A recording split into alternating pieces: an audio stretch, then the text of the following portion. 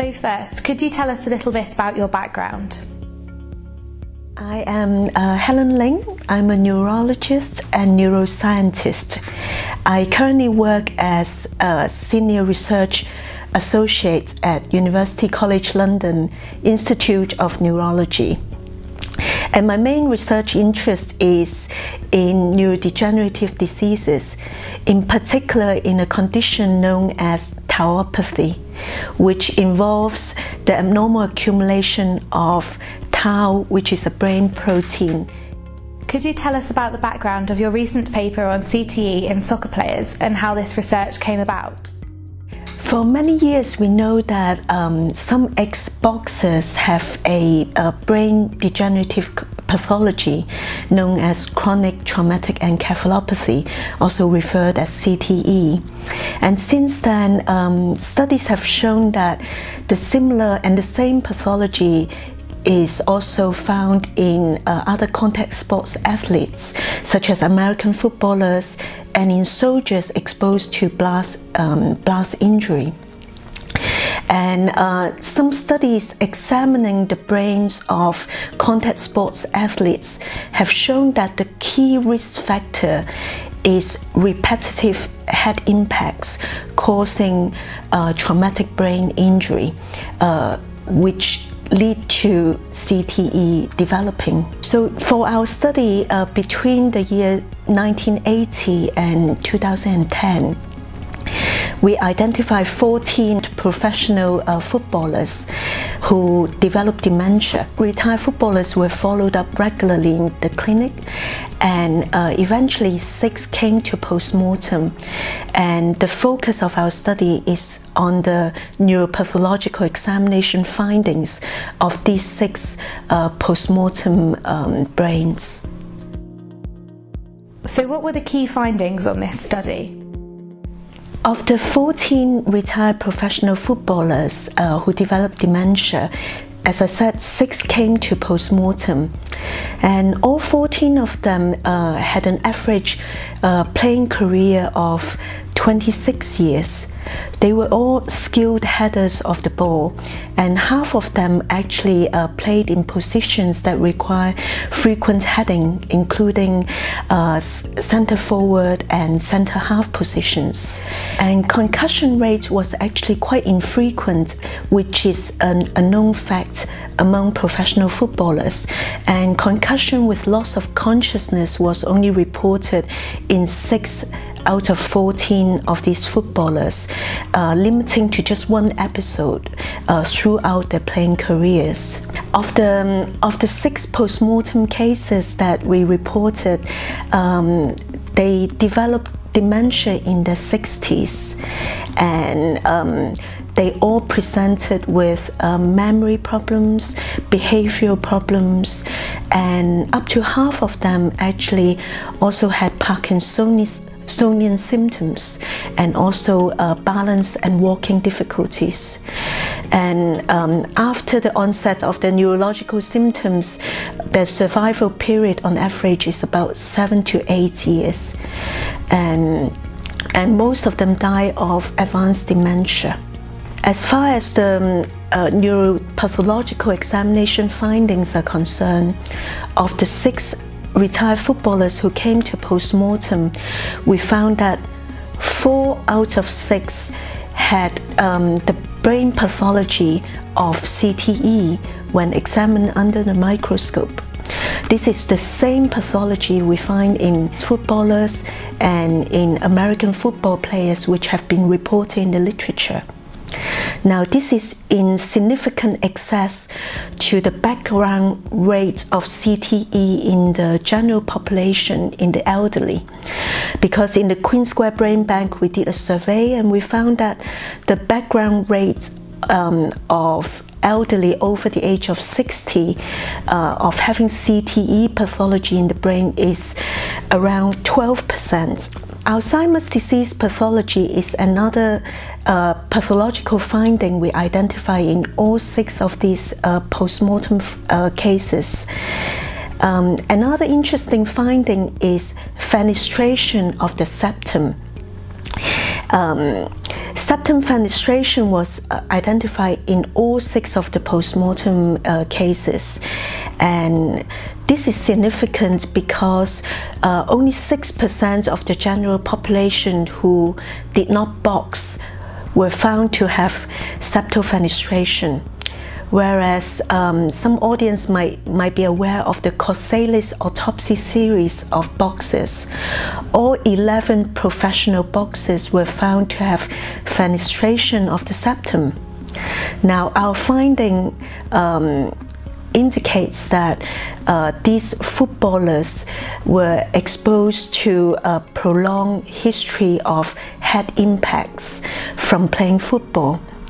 And this might have led to subclinical traumatic brain injury, which is related to the findings of septal fenestration. So what were the key limitations on this study? Well, this clinical pathological series actually started as a surveillance because a psychiatrist who is one of the authors of this paper developed an interest in finding out the potential link between playing football and the later neurological consequences. After seeing one patient in the 1980s with dementia who had a history of playing football professionally. Although our study is a small size study, this is actually the first series of professional footballers and with postmortem findings. So this is very important to understand the potential long-term neurological consequence of playing football. In contrast to most of the brain bank postmortem series in CTE in contact sports athletes, which rely mainly on retrospective data collection, which are subjected to case selection and recall bias. Our study was actually prospective study in terms of recruiting consecutive footballers who were presented to the OH psychiatry service in Swansea.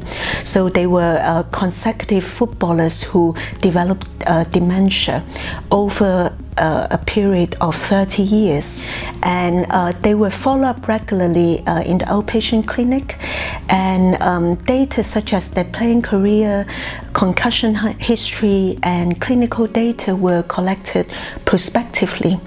So in that sense, that this methodology actually limits selection and recall bias. As I said, this is a descriptive study, and the main focus is on the neuropathological examination findings of the 6 cases who came to postmortem. Another limitation is that this study was not designed to control for other environmental factors such as head impacts that occurred outside the football fields. For instance, one of the 6 postmortem cases actually was an amateur boxer. Although he didn't report any knockouts or concussion, that was a potential risk factor that might have contributed to the later development of CTE. But interestingly, this footballer actually turned out not to have CTE pathology, but had Alzheimer's disease pathology instead. Given these limitations, can you establish whether there is a causative relationship here, and are footballers, particularly those heading the ball, at an increased risk of developing CTE?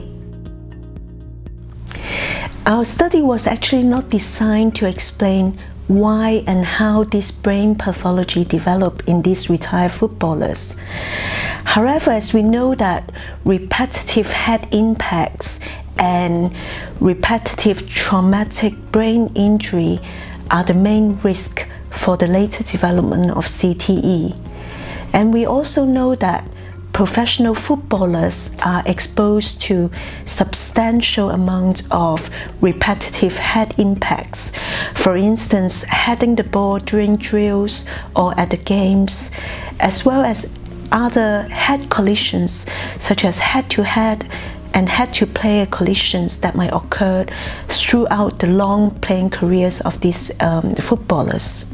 Although this study does not provide a causal relationship between playing football and the development of CTE, in view of our findings of this brain pathology in 4 out of the 6 retired footballers, I think there is a pressing need to carry out large-scale studies to study the main risk of developing long-term degenerative brain pathology from playing football.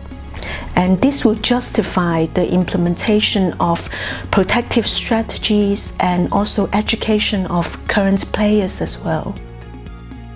So we've recently seen an increase in attention paid to head injury in sport and calls for changes to return to play protocols. Do your recent findings support this? Like in other sports, return to play protocols in football take a precautionary approach in that footballers need to be symptom-free after head injury before they resume the sports. And I think this should stay the same until we have more reliable markers that can tell us the level of traumatic brain injury and neuronal injury after head impacts. What are the risks of heading in children? Do you think we should ban children from heading the ball like in the USA? Obviously, our study is not designed to answer this question.